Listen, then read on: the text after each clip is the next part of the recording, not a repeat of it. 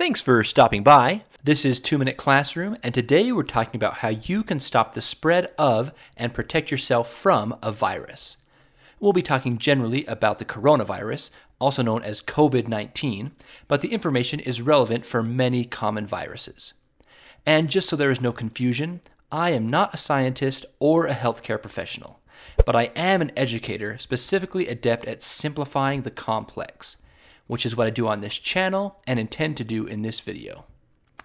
I also want to emphasize that the purpose of this video is not to cause fear, but to educate and inform so that we can each take part in stopping the spread of this coronavirus and any other virus. Now, on to stopping the virus. In order to stop the spread of a virus, you need to understand how it spreads. Many viruses, including the coronavirus, spread from person-to-person contact, specifically through respiratory water droplets. These droplets get into the air and on surfaces anytime you sneeze, cough, or even touch your mouth or nose and then touch some surface. This is exactly how the common cold, the flu, and the coronavirus spread. Because the virus spreads from person to person, each of us has the power to stop the spread of the virus. There are 3 main methods of prevention that I want to highlight. Method number 1. Regularly wash your hands and disinfect surfaces. The CDC recommends you wash your hands with soap and warm water for at least 20 seconds, or use an alcohol-based hand sanitizer if you can't wash your hands. This removes germs, bacteria, and yes, viruses from your hands so that you don't infect yourself or others.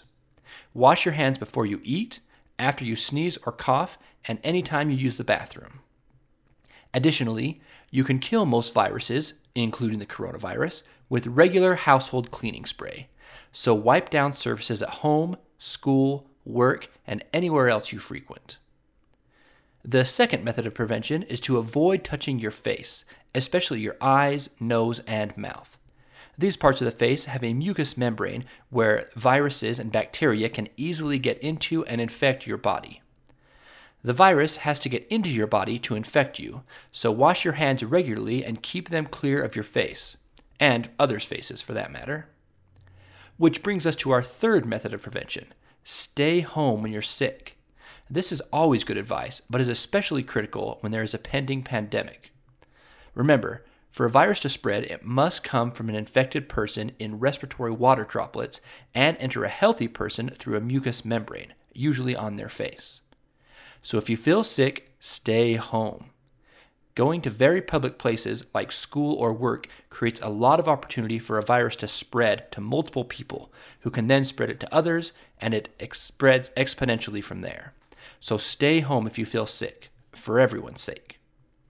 The more people who understand the importance of these methods of prevention, the better off we all are, so please share this video.